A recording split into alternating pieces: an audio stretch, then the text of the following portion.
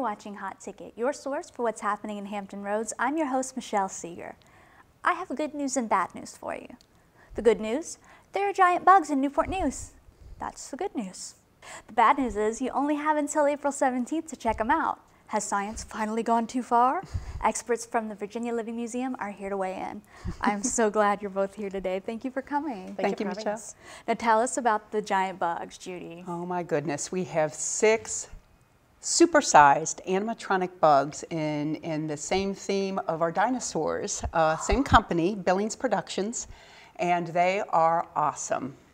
They are, there's 6. We walk in to see dragonfly, firefly, stag beetle, bombardier beetle, a Madagascan sunset moth, and of course a large spider web with the web orb spider. So That's it's just great. Awesome. Usually they're the little things and we're the big, but now we're the tiny things and they're the giants. Nice. I'm sure they're thrilled.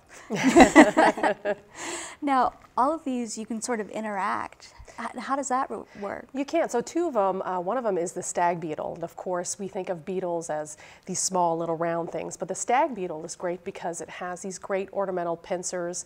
And so kids can go over to a remote control box type of thing and push buttons and make him move around. So he can move the pincers, the mouth parts, the legs.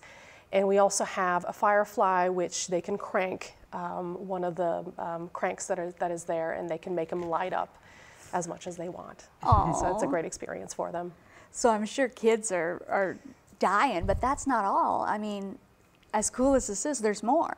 There is. We have our creepy crawly section. Of course, we are the Virginia Living Museum, so we have our living creatures as well, a whole array of a variety of living creepy crawlies. And maybe Sonia can... Yeah, we have different kinds. So we have, of course, the very showy rosy-haired tarantula, which is right up on top, and you can see her in a kind of natural habitat. We also have the hissing cockroaches. We have mealworms and the blue death veining beetles, and also the millipedes. So there you can see them in their enclosure, you can see them behave, and just see them walk around and move around like you would normally in the wild. Which is neat. Yeah, and there's still more, Judy. There is still more. If you come on the weekends at noon, 1, and 2 o'clock, you can view Bugs and Friends. It's a theater-style program.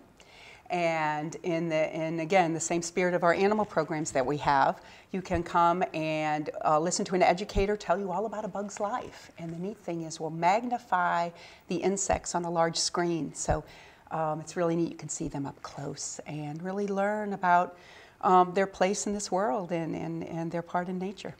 Inspiring junior entomologists all over the place. Absolutely. That'll be great. Yeah. And then don't forget to bring your selfie stick. That's right. You got to take your own photo in a very large caterpillar.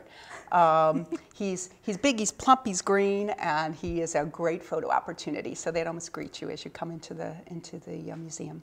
That'll be so much fun. And I mean, what's sort of the museum's goal with this presentation? Well, we really want to portray bugs as an important part of this planet. Without them, our planet wouldn't be as healthy as it is. We don't want them to be feared. A lot of times we just fear what we don't know, so we want to bring them pretty much to life for people and especially for kids who are really just learning all about our natural world. Yeah, give them a good start where they're Absolutely. not terrified. Exactly. Well, for more information about this and all the exhibits at the Virginia Living Museum, you can call 595-1900 or visit thevlm.org. For Hot Ticket, I'm Michelle Seeger.